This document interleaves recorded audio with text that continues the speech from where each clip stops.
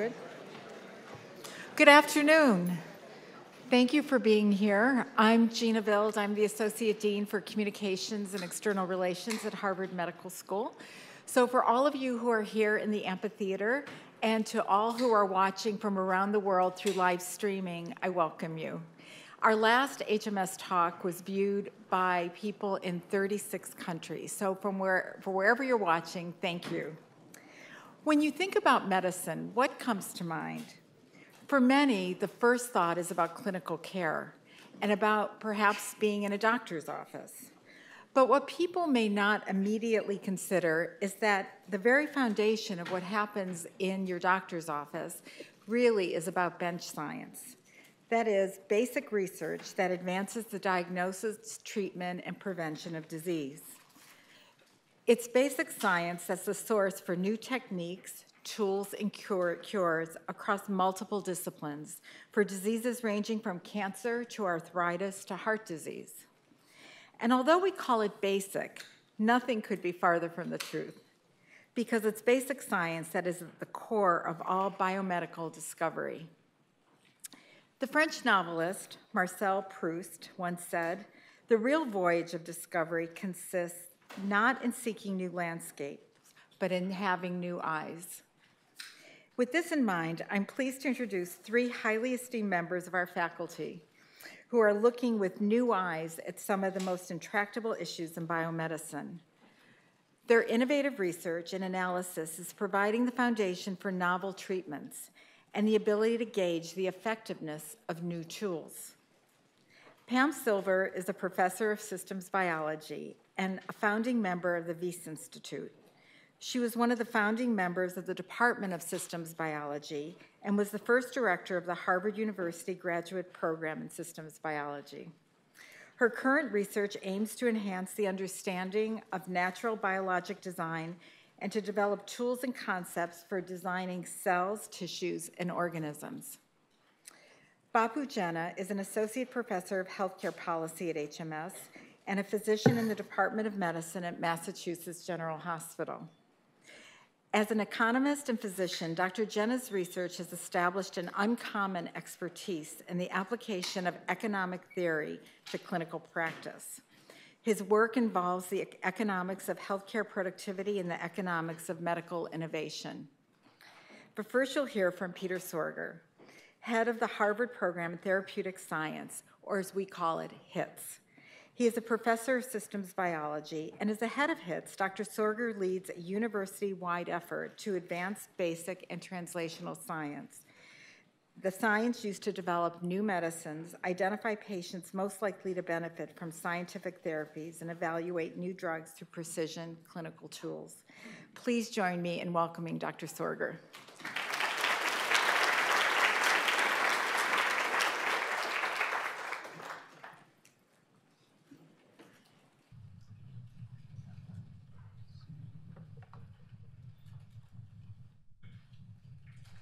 Thank you very much. It's a great pleasure to be here and tell you a little bit about some recent research that has gone on at Harvard in general and in other cancer centers across the country, as well as in the Lab of Systems Pharmacology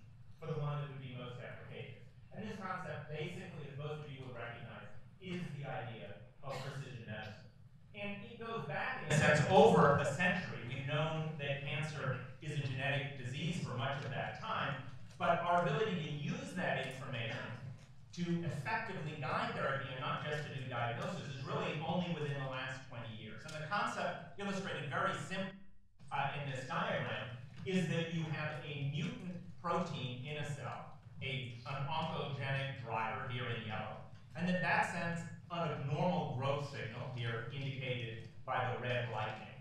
And the consequence of that is that there is abnormal proliferation or excessive survival of cells beyond what normally would be allowed by the body, and that is then oncogenic. And the silver bullet is then the drug that comes along, binds specifically into that oncogenic program, and then renormalizes the growth pathway. And you can see below here a series of drugs, 5, 6, 8 of them have actually been put into clinical development through no small part the efforts of the cancer centers here at Harvard and at the Dana-Farber Cancer Center.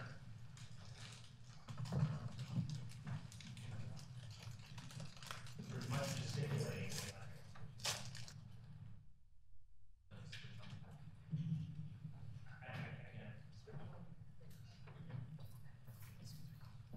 I'm sorry, you have some more technical issues.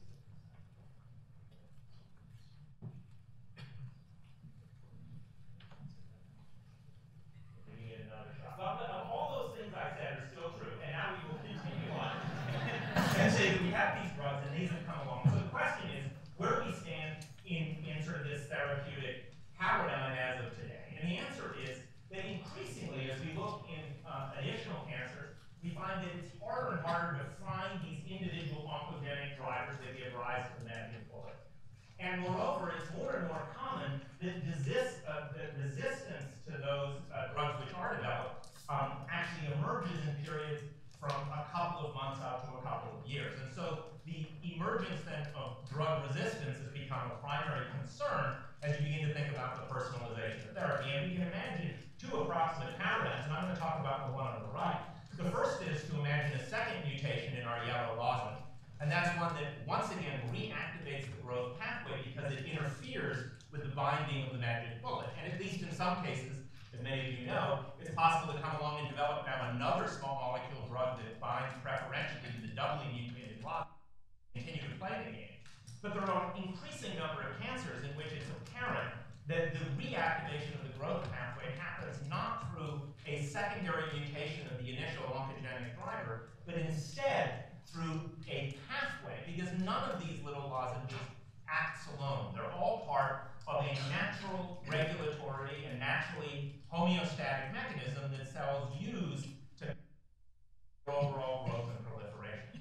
So the idea here is that you are still able, in the right-hand situation, to block the oncogenic driver, but the cell begins to fight back. And the difference between a responsive and a non-responsive tumor cell is not turning off the original mutation that gave rise to the cancer, but instead how effectively the tumor cell is able to reinitiate its growth response pathway. And one of the things we started to realize in our laboratories over the last couple of years is that this actually plays out also, this will not click, but this also plays out, well, we're not going to see our movie here, but if you were able to see the movie, you would see these beautiful and lovely blue cells, which are alive, and they're going to go on and die as a consequence of the action here of in this case, a natural biological ligand, where we would see exactly the same thing with a drug. And in the beautiful movie, which you are not seeing, you would notice that these cells, although they are a clone, are all dying at different times. So one of the things we come to understand about these adaptive pathways is, in fact, they are different from one cell to the next. So the kind of genetic determinism that you think about in the original precision medicine model is, in fact, giving over to a sense of natural fluctuation between cells. And a very simple experiment helps to show that in the following diagram. So imagine you start off, this is a set of experiments done in a dish. Imagine you start off with cells in the dish. These are notionally genetically identical. I've colored them differently to indicate that even if they are identical, they don't have the same concentration of the oncogenic driver. They could have 10,000 copies, or 9,000, or 8,000. In fact, you would guess correctly that it's some sort of a distribution, roughly a normal distribution, log normal actually. You can now treat them at a saturating concentration of a drug that will kill them, and what is left then, cells dying at different times, the movie we did not see, and then 20% of the cells will survive, even if you go to the maximum dose. And if you take those cells and you put them in a dish again and you go home for the weekend and you come back and you repeat the experiment, you will observe exactly the same phenomenon. That is that they will fractionally die, and you will once again recover a population of cells which is able to reset back to the initial condition. And the difference then here is clearly not a genetic difference, but instead an epigenetic one. And what we are now pursuing is the idea that this inability to kill all of the cells in the population due to natural fluctuation in the way cells operate is one of the bases of residual disease, the disease that is not initially treated by the precision medicine. Now, there's much more to this story you can imagine. So here's a picture that actually has recently come out of work in the lab, not published, and in fact only just a couple of weeks old, in which we've taken a human melanoma and we've stained it now with a series of antibodies against different antigens. And we can now take these images and do up to 30, 40 different colors, each of them looking at a different feature of the underlying cancer. And what we've come to appreciate is important in these circumstances is that we both consider the differences between one cell to the next that I showed you in the simple dish experiment, but in addition that we look at the geography of these cells. And this, in fact, is a high-dimensional image. I've given you a couple of slices to give you a sense. The tumor itself lies in here. It's surrounded by normal stromal tissue. You can see the tumor is, in fact, influencing the arrangement of that tissue and, in fact, its activation state here. And then eventually there's infiltration from a series of immune cells, and those things in toto make up the natural environmental milieu. And it's the understanding of these sorts of phenomena that now is responsible for driving the next wave of therapeutic hypotheses. So I want to end with one final thought, and that relates to the question of how one will deal with the underlying complexity to which I've alluded. So we no longer can think about precision medicine purely in terms of an oncogenic driver and a magic bullet. We have to consider much more about how the cell will respond to that natural perturbation and how it will respond to the drug and how it will fight back and where it lives in its geography. And it's worth pointing out that when you have complexity of this type in all other areas of natural discovery or in engineering, you turn to simulation science. And I showed you an example here. On the left, we have the pretty picture of an airplane. I think Boeing uses these to go out and sell airplanes. And on the right, you see from the national labs a simulation of an aircraft flying through a tunnel. This is a transonic simulation, and it's really the ability to move between the real world and the world of computer simulation that allows us to build aircraft that function as reliably and that do so economically. In contrast, most of you are aware, when we get to drug discovery, we have on the order of an 80 or 90% failure rate, and at least part of the reason is the complexity to which I've alluded is relatively poorly managed. And much of what our group is now doing, in addition to trying to get at these adaptive responses I've told you about, is to begin to cast them in computational form. So going from the pretty picture on the left to the computer representation of the underlying biology on the right. And what is that going to look like in the future? Many of you have seen these kind of representations of underlying complexity. I've given you one example on the left.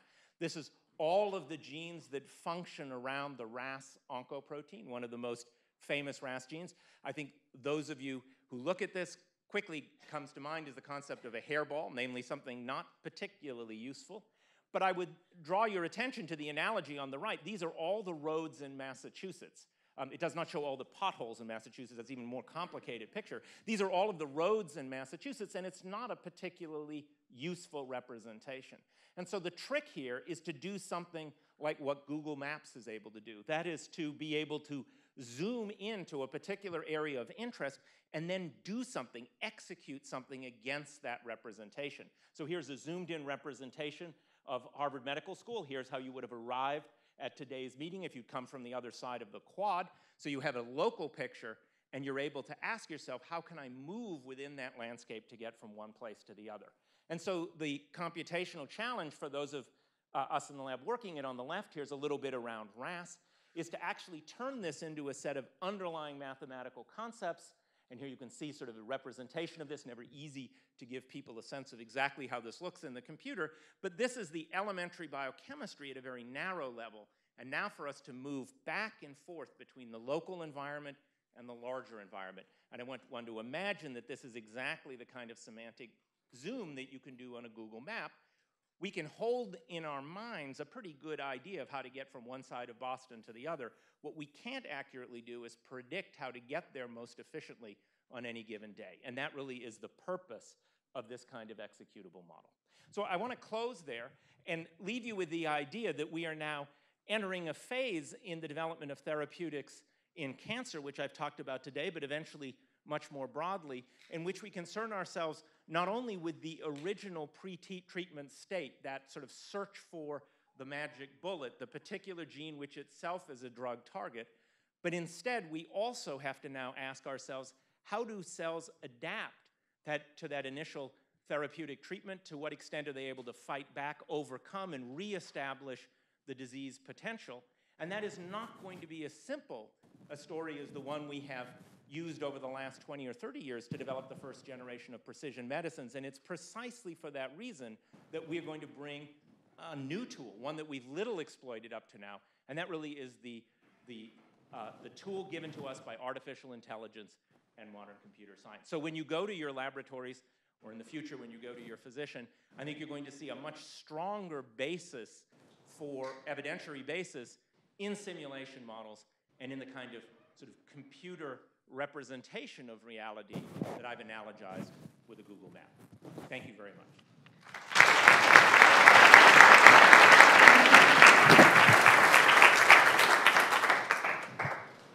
So our next speaker is Pam Silver, and I'm going to let her introduce herself. Now, should I be using the handheld or? Okay.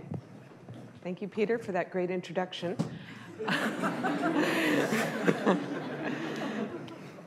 Can you hear me? I don't know what the situation is with the mic. Should they be hearing me? What are you worried about with the mic?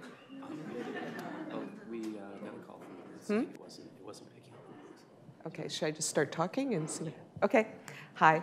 Let's see, I'm gonna go back to my time. Okay, good afternoon. Let me begin with the gut. So our guts are the major conduit, one of the major conduits between the outside world and our bodies. And it is the bacteria that live in the gut that are responsible for breaking down food, delivering nutrients to your body, for your overall health, and even our mood and behavior. Most of you are highly aware of the microbiome and the studies being shown every day. I think in the paper there's a new one that shows that by transplanting your microbiome, you can change something about yourself. One of the most amazing is that, and this will make you take pause, jet-lagged people tend to be more obese, and they can mimic that in a rat. The rat, how you make a rat jet-lagged, just keep it in the light all the time, but it will get fatter. But if you take, and moreover, if you take a normal rat and transplant human jet-lagged bacteria into it, that rat will become obese. So think about that. A little scary. Now, for the purposes of what I'm going to say, though, I emphasize that the bacteria in your gut are both responsible for your health, your overall well-being, your behavior.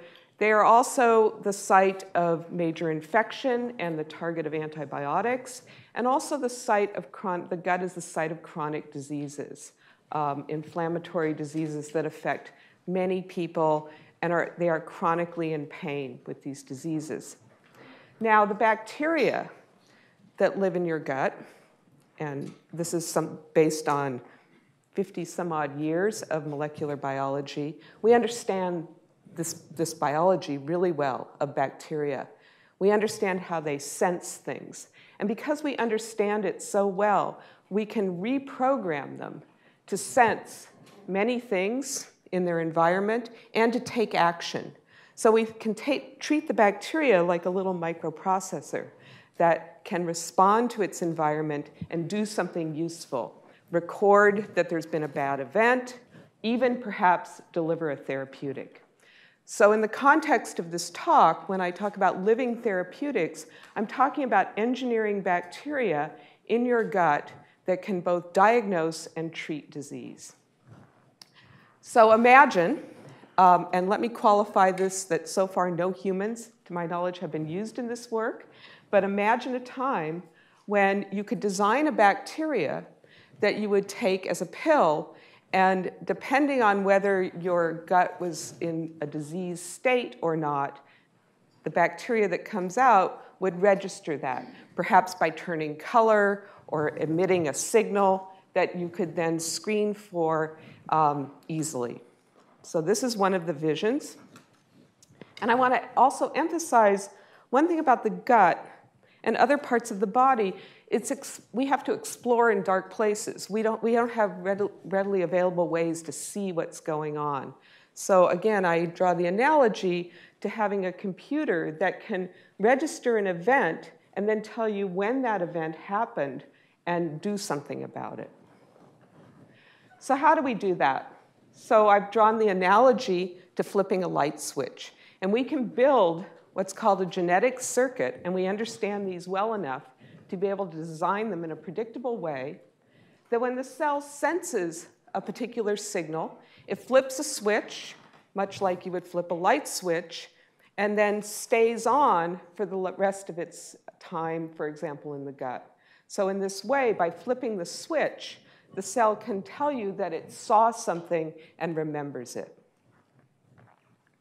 Now, here's an example of a circuit that we've built that senses inflammation. Now, most of you are saying, oh my God, I can't even see it, more or less understand it. And that's part of the point, is that we want to get to a point where we can systematically engineer cells on demand, and you don't have to understand how it works, much like how many of you can explain to me how your iPhone works. Good luck with that. So I imagine the engineered cell would be like a black box, and that depending on the input, it would register a certain output. And so again, it's like many kinds of measurement devices, but this is a living one. So we did that. We took that circuit, that really complicated circuit, we synthesized DNA, we put it into a natural gut bacteria, a natural gut E. coli in the mouse. We took the mice and we dosed them with our special diagnostic bacteria and with salmonella. Salmonella, which most of you know is sort of evil, will induce an inflammatory response. And then we look at the bacteria by growing them on a Petri plate and whether or not they turn color. And if they turn color, that is indicative that they have been exposed to the inflammatory response from the salmonella. And this works. Not only does it work for salmonella, it can work for other kinds of inflammation that would be typical of the kinds of inflammation you might see with inflammatory bowel disease. So we can make an effective diagnostic. However, going forward, can we take this one step further?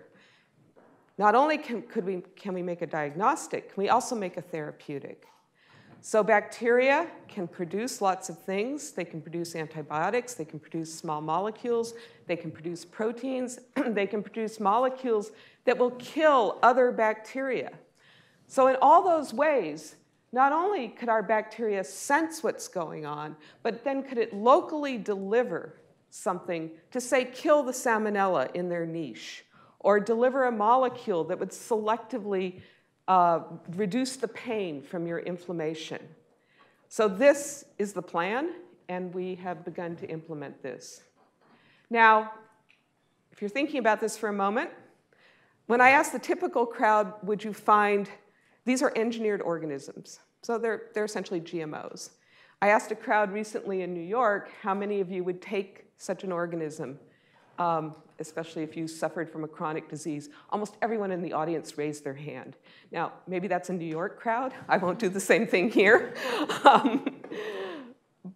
But this audience, I'm sure, is much more attuned to the pros and cons of genetically modified organisms. But in the last 10 years or so, we have now new technologies that gives us a way to start to overcome the potential dangers of use of genetically modified organisms. One of those is recombination of genetic material between the engineered organism and the organism naturally in the environment. And so what we can do is essentially what we call recode the genome, change its genetic code, and moreover, we are at a point where we are able to start thinking about total resynthesis of genomes. So these can be totally synthetic genomes that cannot interact with their natural counterparts. Lastly, we induce suicide switches. So once the bacteria pass through the animal or the human, they kill themselves. So for example, inside your gut, that environment doesn't have very much oxygen. The bacteria like to live in low oxygen. When they come through and are exposed to oxygen, they die. All right, so let me end with the vision that there will be a pill, much as there is a probiotic now, but instead this would have a customizable engineered bacteria, could be just for you, could be for targeted to certain diseases, could be for beneficiary reasons, and this is what you will take in the future. So I'll leave you with that.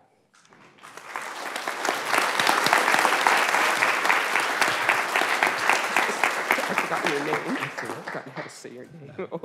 I'm supposed to introduce the next speaker. Our next speaker is Bapu Jena from, I believe you're from Mass MGH, is that right? Part-time, yeah. Harvard Medical School. So I'm going to go slideless. Is my mic working okay? Sounds good. Okay, all right. So my wife and I were supposed to go see a movie this weekend, date night. I think I'm going to try to convince her to see your movie instead. It looks like it might be more interesting. So I'm an economist and a physician, and I spend most of my time in healthcare policy here at HMS, and I also work at National Hospital as a hospitalist. What that means is I take care of inpatients about 6 weeks out of the year, and it's a tremendous source for ideas that I'll talk to you about in a few minutes in my research. So what is healthcare economics? So before I answer that question, let me ask you just to think, imagine the world 50 years ago. I'm just scanning the audience, and it looks like 80% of you are below the age of 50. But just imagine the world 50 years ago. What did it look like? So the types of computers that we have now, we didn't have then. The ability for two human beings sitting on opposite ends of the world to be able to pick up a handheld device and talk to each other in real time, that didn't exist like it does today. The information that we have at our fingertips through the internet didn't exist. The iPhone didn't exist, right? And see, these are all innovations that have changed our life, but what is more important from a societal perspective than those innovations, even in aggregate? So there's a difference now compared to 1950, and that is human beings, at least in this country, live about 10 more years on average than they used to. So what does 10 years of life mean? It means that it's time to spend with your friends, your family, your loved ones, to eat food, including at the HMS cafeteria to drink water by Santogo. Well, I'm not a sponsor, but 10 years of life is immensely valuable to society.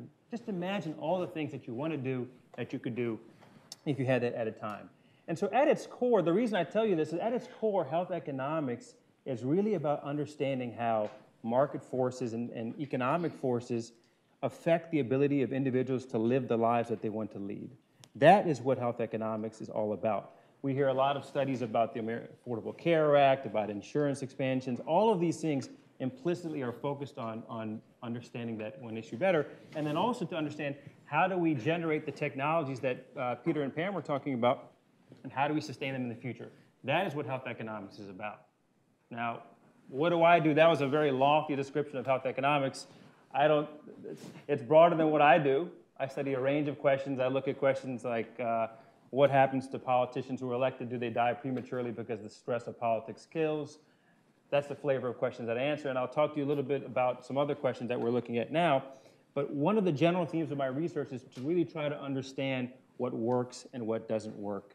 in healthcare, and to try to think creatively about how can we use new data sets, big data sets, experimental techniques that mirror what Peter and Bam just talked about, but are difficult to conduct unless you actually have a randomized controlled trial.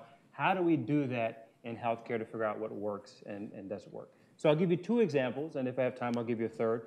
But before that, there are about 35,000 people watching this right now, and so I'm actually going to ask for local audience participation. Please raise your hands, because if you don't raise your hands, I will look bad in front of 35,000 people, okay? And if I tell a joke, please laugh. No, you don't have to laugh. Try. All right, so raise your hand if any of you have had a loved one, a family member, or known anybody who has suffered a serious cardiac event, be it cardiac arrest, heart attack, serious heart failure. Raise your hands. So most of the audience, in fact, has raised their hands. The reason I ask is because if you think about how medical technology has changed in the last 30 years, cardiac disease is one of those areas where we have made tremendous improvements in healthcare treatments, ranging from beta blockers to statins to more invasive interventions like PCI, which stands for percutaneous coronary intervention. It's stenting of the blood vessels that supply the heart. So those types of innovations have really changed the landscape of cardiac disease, both in the US and globally, to the extent that in some parts of the United States and in some healthcare systems, it's actually the case that cancer mortality is exceeding heart disease mortality, which has not been the case for many, many years in the United States.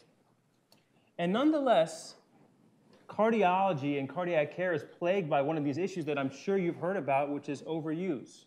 The idea that there are some patients who are treated with interventions that are sometimes invasive and aggressive, that they certainly didn't need, and in some cases might have caused harm. And this is despite the fact this is among the fields in medicine where there is the most robust evidence base across all fields. There are tons of randomized controlled trials in cardiology that recruit thousands of patients and give us a better understanding of what works and what doesn't work on average. And yet, nonetheless, there is still this issue of figuring out in the real world setting what works and what doesn't work. And that's what I do. I try to understand those questions using the tools of economics. And I'll give you an example. So suppose you want to understand whether more invasive care, and I realize this is a general audience, a mixed audience, and sometimes for me mixed means microeconomists and macroeconomists. This is a little bit different. But so I'll keep my comments very general. But what happens when you deliver invasive or aggressive cardiac care in the real world settings? Are patients better off or patients worse off on average because of that? How would you study that question? So let's say you had access to huge data, large amounts of data from Medicare or from a large insurer like Blue Cross Blue Shield or from a state Medicaid agency, and you wanted to understand whether aggressive care leads to better cardiac outcomes. Now, the reason that's a really difficult question to study is because if you just look at the data, what you're going to see is that patients who are sicker, who require intensive care, aggressive care, they're going to have worse outcomes, right? That's why they got that care in the first place. It's because they're sicker. And so what that means is that you can't just look at observational data and say that, well, aggressive care, invasive care, that actually leads to worse outcomes. It's not causally identified, meaning it's not a cause and effect relationship because there's something that you're missing about these patients that led them to get the care in the first place. So how would you solve that problem? That's what I try to do. In economics, we have these tools. We call them natural experiments. The idea behind a natural experiment is much like what we heard just a few minutes ago, is to try to find experiments that occur in nature and that effectively randomize patients to one type of intervention versus another. So it allows us to understand in a real-world setting what is very difficult to do unless you do a randomized controlled trial or a controlled lab experiment. So for example, if you are hospitalized I work at MGH, so I'm going to pick on the Brigham. If you're hospitalized at Brigham and Women's Hospital in the first week of May, you're likely to get a particular cardiologist on call. If you're hospitalized the second week of May, you're going to get a different interventional cardiologist on call. If you're hospitalized the third week, a different doctor. No one picks what week they want to have a cardiac arrest or a heart attack. And so if they happen to come at a certain time, they're effectively randomized to a different cardiologist, a potentially different type of care. And so you can now imagine how using the week that someone is hospitalized in the hospital, aside from the first week of July, which is a dangerous time to be hospitalized in any teaching hospital, But aside from that, the week that someone is hospitalized, it tells you something about how that patient was effectively randomized to potentially different types of care. So that's some work that we are actually trying to do, and hopefully I can share some outcomes with you later. But let me give you a different example. How many of you are scientists? Raise your hand. Okay, and how many of you have traveled to a major scientific meeting in the last year? Okay, how many of you use government funds to do that? No, don't answer that question. Don't answer that. Okay, so most of you raise your hand. Most of you are scientists. Most of you traveled to a scientific meeting in the last year. The reason I ask is because this is one of those times when cardiologists, not just cardiologists, all sorts of doctors, but I'm going to focus on cardiologists, it's a time in the year where a set of doctors who normally practice at a teaching hospital would, in probability, go to these meetings. All right, and so what happens is, suppose you're a patient and you have a cardiac arrest during the second week of November or the first week of March, and you happen to have it during the dates of one of these national cardiology conferences, and you're hospitalized during that period. How does the type of care that you receive differ from an otherwise identical patient who happened to have a cardiac arrest 4 days earlier or 4 days later? So you can all of a sudden see how now we have this unique natural experiment whereby somebody had an adverse cardiac event that happened to happen at a period of time where certain cardiologists were not in the hospital, but they were at a national cardiology conference. And we've actually studied this issue. We've looked at this in Medicare, and what we found in looking at 3 conditions, cardiac arrest, very high-risk heart failure, and high-risk heart attacks, is that patients actually do better when they are hospitalized during the dates of these meetings. So I'll reiterate that final point. Okay? So patients actually do better if they're hospitalized during the dates of these national cardiology conferences. And it's a striking finding, and to be honest, when we first set out to look at this, we were expecting the opposite. But nonetheless, we found what we found. And the numbers are large. So I'll give you some numbers. So the mortality for someone with cardiac arrest is when your heart stops pumping blood. It's a bad thing, okay? It's almost as bad as having Comcast cable. No, it's a bad thing, okay? Mortality at 30 days is about 70%. If you happen to be hospitalized with cardiac arrest on the date of a national cardiology conference, your mortality is 60%. That's a 10 percentage points difference. That is huge. That is larger in magnitude than most other interventions that we've seen in the entire field of cardiology in the last 30 years. So it tells you something about the potential practice style impacts here, not specific interventions that are done, all right? Now, the first thing you have to ask is, well, you know, Bapu, maybe these patients are different, and they certainly could be. And if you're a critical person, maybe if you were a journal reviewer, for example, a critical person, you would say these patients are clearly different. And I would respond by saying, how could they be? You don't choose when your heart stops. Your heart just stops, right? And on top of that, you don't have to take that argument to be face valid. You can actually just look at the data. So look at the data and see whether the characteristics of patients who were hospitalized during the dates of a national cardiology conference are the same as during the other periods in the surrounding weeks. And what you find when you look at the data is that across almost 20 different characteristics, they are virtually identical. And what that means is that this is a really unique but true natural experiment. These patients were effectively randomized to receiving care in these 2 different periods. All right? Now, you could push further and say, well, you've just shown me that on these 20 different characteristics that these patients are identical, but maybe there's something that you're not missing. Maybe there's something that you're missing. Maybe there's something that's unobserved about the patients who are hospitalized during this period, during the dates of these meetings. Well, you know, economists take this kind of criticism very seriously. And the way they try to approach it is to say, okay, well, let's be more rigorous. How can we show this in a causal way? So what you can do, for example, is posit that if it were the case that there's some unobserved characteristics of these patients, well, we would expect that mortality from hip fracture and mortality from GI bleeding or mortality from, let's say, stroke would be higher during the dates of these meetings as well. Turns out that they're not. So I know this is, I guess it's called a negative control in lab science.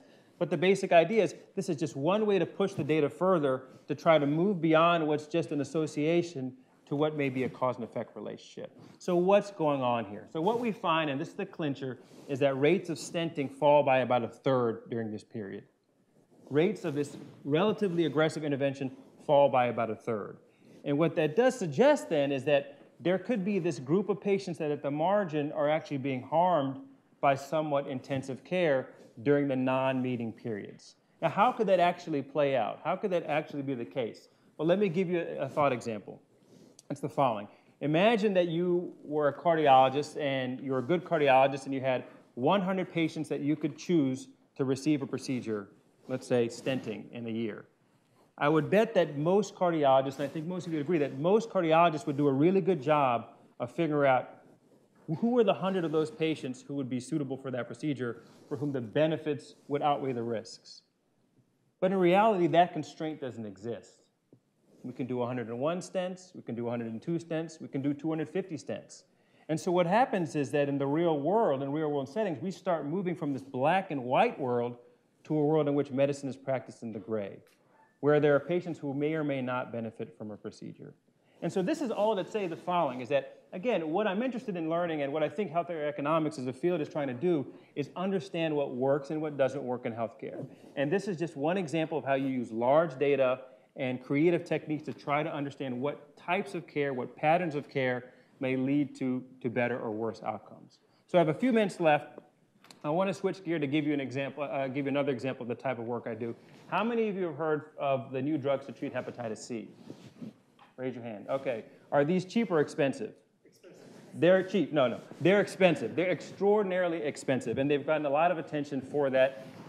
Both insurers and state Medicaid agencies are really feeling the pinch, the budget pinch, because of the price of these drugs. Now, as I said, what do I want to do? I want to understand what works and what doesn't work in healthcare. And in order to do that, you have to be able to understand what are the societal impacts that different drugs and different devices and other interventions have on society. So hepatitis C is actually a really unique example, and you'll see why it generalizes in a second. The number one cause for liver transplant in the United States is hepatitis C cirrhosis. Cirrhosis is end-stage liver disease. It can reach the point of confusion, infections, and ultimately mortality. It's a really high-risk mortality condition. And hepatitis C is the number one reason for transplant in the United States for livers. Now, what will these new drugs do in the future? So these drugs have been heralded as cures for hepatitis C, and I think most clinicians and scientists would agree that these really are they do represent a medical breakthrough despite their high costs. But what is going to be the impact of these drugs in the future? So one is, we hope that they will cure the population to a large extent of hepatitis C. And that's kind of an obvious impact of these drugs on society. But what else are they going to do? All of the patients who would have required liver transplants if they had not been cured of hepatitis C are no longer going to require liver transplants. Now, what does that mean for society? It doesn't just mean that we are now forestalling liver transplants and saving money from that. That's great, but that's not what's most important.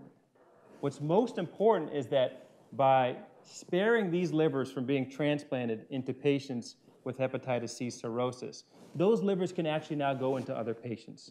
Patients who have liver disease from alcohol, patients who have liver disease from obesity, and other forms of liver disease. So the basic idea here is that there is this unique linkage that is created when there is a fixed constraint. In this case, the constraint is transplantable organs. By alleviating one disease, you free up those resources to actually make the lives of other people better off. And this is not just this is not just an issue that's specific to hepatitis C. Think about drugs to treat diabetes, for instance. If you cure diabetes, you no longer have a demand for kidney transplants among these patients, and those kidneys can now be transplanted into patients who have end-stage kidney disease and are on dialysis from hypertension or from other forms of kidney disease. So that's the kind of work that I do, and I hope I've tried to convince you in the last few minutes that we're trying to use big data, methods of economics to try to understand better what works and what doesn't work in healthcare. And I think we'll move to a Q&A section, but before we do that, I'll just say that there's two things that really make the work that I do possible. The first is the clinical exposure that I get. It means a lot to be able to care for patients and understand the issues that affect them. And two is that I have a tremendous group of colleagues that support me. My RA, Andrew Olinsky, is actually here today. Nothing would be possible without him. So, thank you.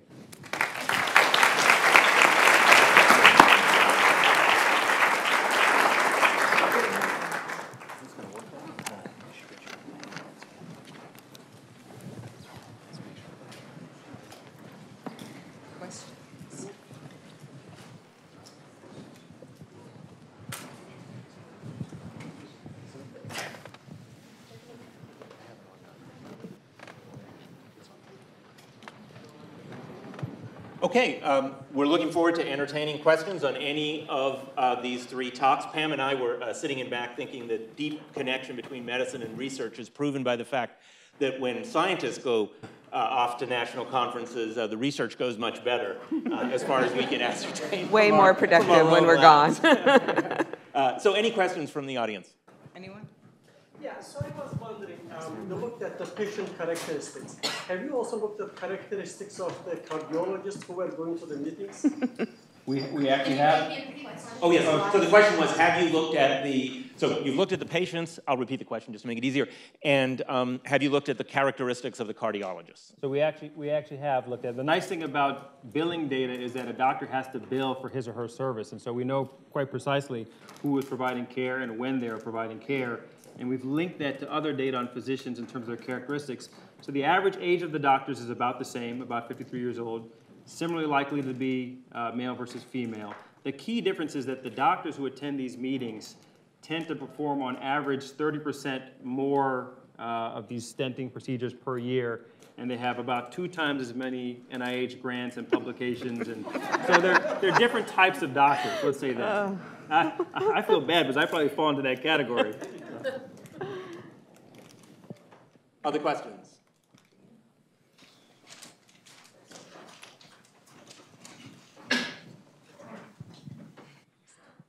Well, that was very interesting. But with all the new things we know, what's going to happen about clinical trials?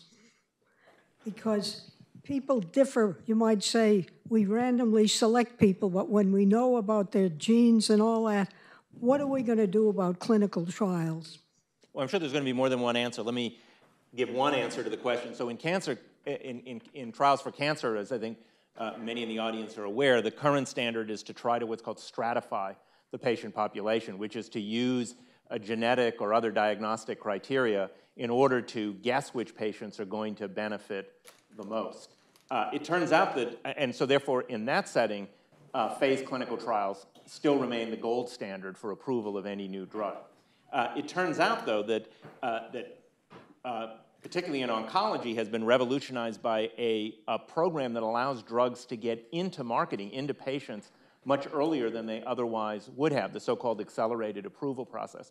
And so that raises the interesting question whether you now collect a significant piece of the evidentiary basis for the use of oncology drugs after the drug has passed the normal barrier between pre and post marketing. And that's sometimes called phase 4 studies. So in fact, actually, there's a lot of innovation in clinical trial design, both to understand much more about what happens after a drug is approved and it gets into patients, and also to work out how to run clinical trials more efficiently and to maintain the same rigor. But I mean, Peter makes a good point. But you're talking about drugs that are for a very select population, as opposed to, say, vaccines, which everyone's going to be taking. And I think that is a challenge because there are many drugs that could be life-saving for the earth, and including developing countries, yet how do we do the kinds of trials you need for things that are not there just to save people from dying? I don't have an answer to that. Maybe you do. One thing I do want to say on this regard is, insofar as anybody has an opportunity to talk to your congressperson or senator, I think it's important for those of us here, but hopefully for many people in the audience as well, to maintain a kind of evidentiary basis, which we heard about particularly in the last talk. There are currently a series of lawsuits going through the court system, the federal court system, that were representatives of some drug companies are asserting a First Amendment right to market a drug in the absence of any scientific evidence that it's efficacious. And so I think there are threats to and this is a very serious matter, and I think there are, even as we're seeing more and more interest in getting trials to be more efficient to get better evidence of what works, there are also threats within the system to the entire regimen that we've had for the last 60 years. I think the one thing I'd add to that is that in the policy world, the big debate is around these surrogate endpoints, particularly in cancer. And the trade-off is really a speed-safety trade-off. On one hand, you want to use overall survival in an oncology trial because that's ultimately what you want in the real world.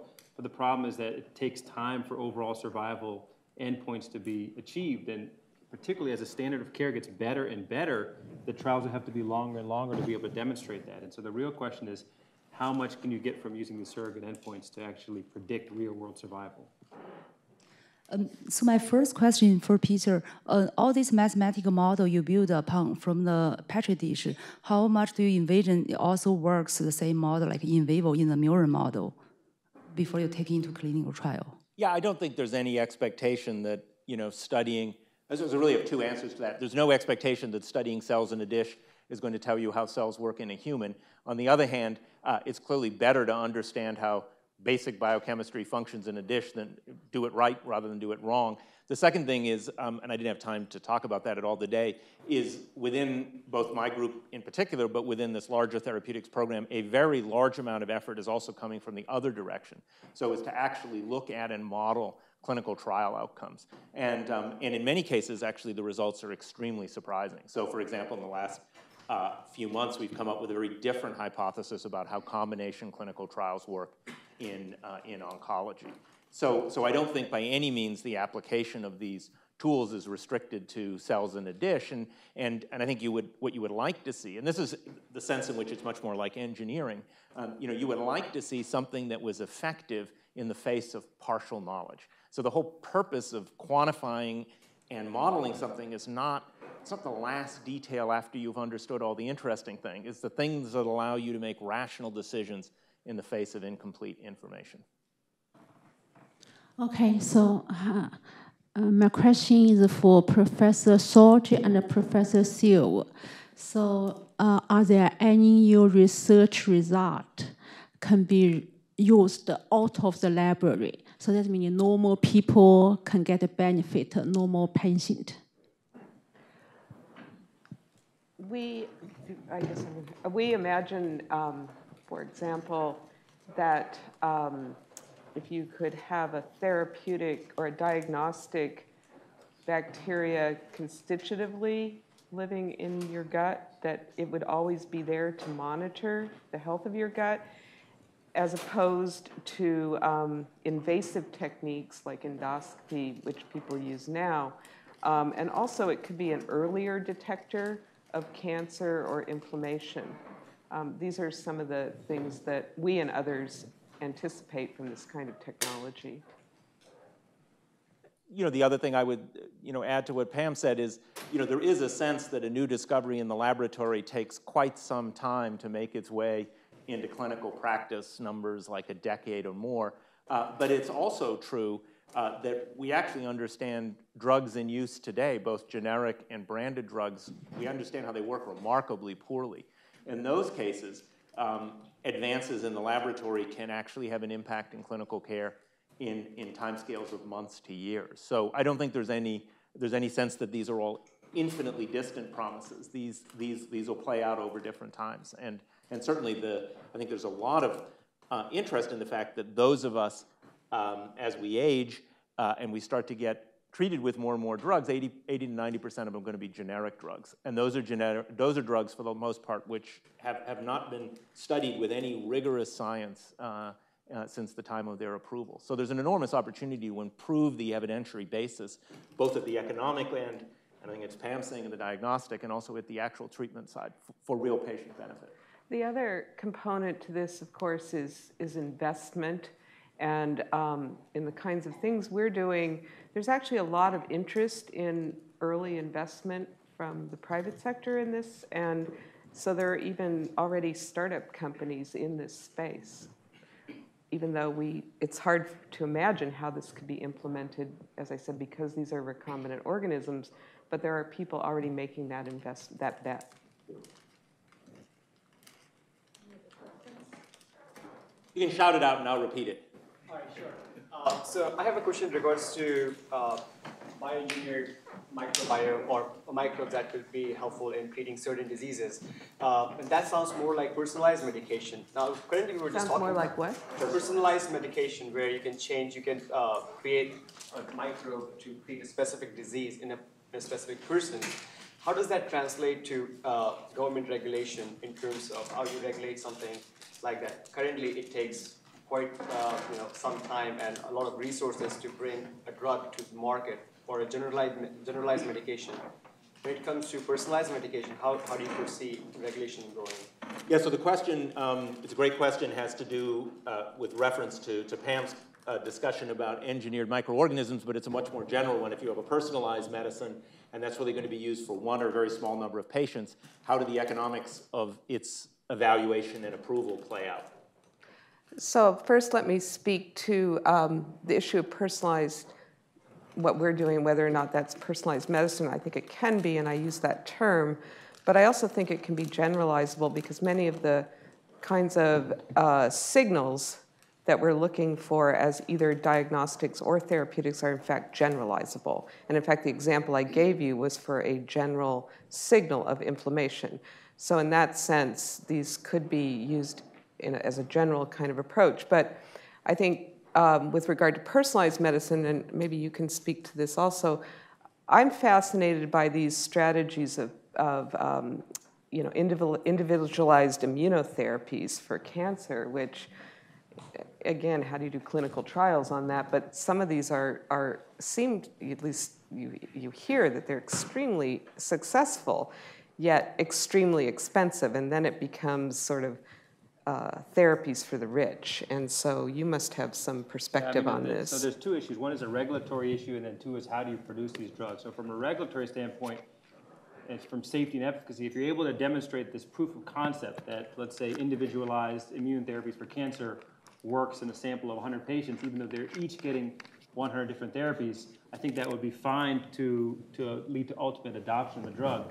But the pricing is very challenging because, for the most part, drug companies are able to recoup their investments because they're able to sell drugs to a lot of patients. Whereas in this case, you can imagine it's just one patient who has presumably a very high willingness to pay because the drug specificity is high. But it also means that you have to do that investment for that one patient. And so to the extent that there's these large fixed costs, you can imagine that the prices that would kind of follow from personalized medicine could be extraordinarily high.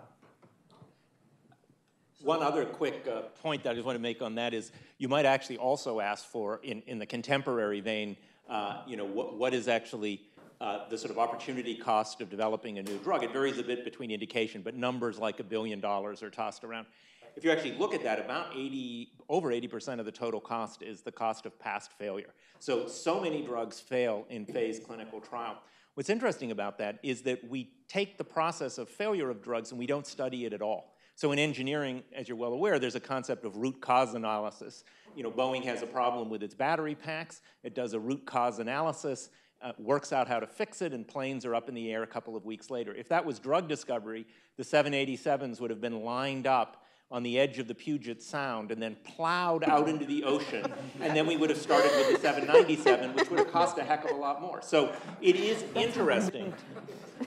It is interesting for an industry which is, has a significant problem calculating ROI, that we have no established discipline of understanding from success and failure. And it's really an extraordinary gap, and it's one of, I think, many gaps where engineering and sort of economics does somehow, through all these years, is not being brought to bear to reduce the opportunity cost of developing a new drug. That would be at least one way. And you wouldn't have to make that big an improvement. Go to 50% failure, cost would drop by half.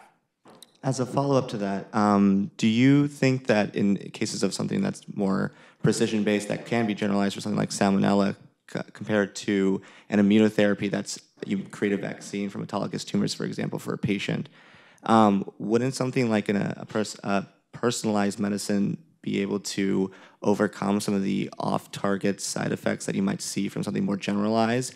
And so from an economic standpoint, would that, even though it is more expensive to have it personalized, could that overcome the additional cost of off-target side effects? So let me just speak to that for 1 second. Speaking to the economics, I'll let these people do that. But one thing about engineering biology that we hope to be able to do, the more we do it, the better we get at it. And in principle, it can be cheaper and faster. And so in some future time, we might be able to engineer biology sufficiently fast and cheaply to make personalized medicine more of a reality. for the time being, I don't think, I mean, you guys can speak to that. Yeah, so I think that a general point is we focus too much on cost. What I would think about is what is the value of a drug that has fewer side effects to society, to the individual patient?